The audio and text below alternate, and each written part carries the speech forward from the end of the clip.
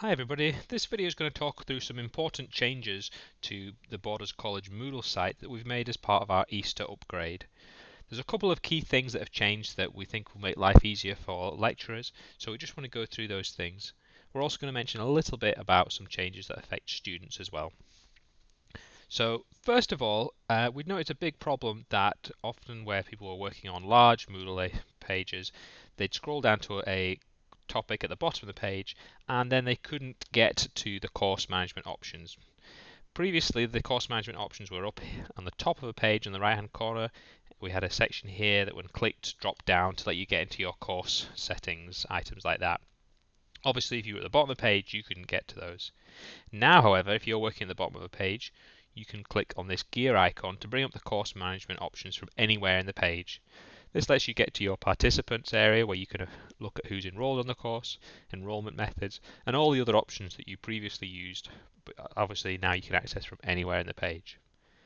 The close button in the corner will close that off. The other problem with working on longer pages was that again, right at the top of the page is where you had to go to find the Turn Editing On button, which you needed to use if you wanted to add any activities, assignments, files, and resources to Moodle. Now, wherever you are in the page, at the top we've got this pen and paper icon which you can click to turn editing on. Clicking on this turns on editing options, and as we can see now, I've got my add an activity or resource options have appeared. So I can click one of those and I've got all my activities here. I can also drag and drop files onto this page to add them. Once you're ready to turn editing off, you go back up again to the power button here, turn editing off, and that's your page back to normal. So we think these two changes will make life a lot easier for people working on longer Moodle areas. If you've got any feedback on that though, please let us know. The other change I want to talk a little bit about is for students. We mentioned this year that we've got some Moodle course requirements that we've sent out to lecturers, and we're really pleased to see a lot of courses conforming to those now.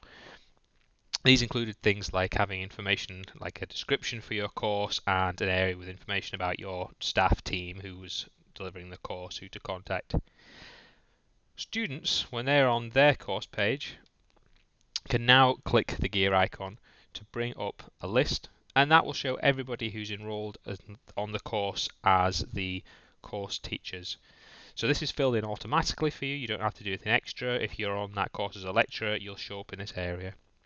Students can click on the email address to open up a page in Outlook to email you, or they can right click and they can copy the shortcut to copy your email and paste it into something like other email clients and browsers.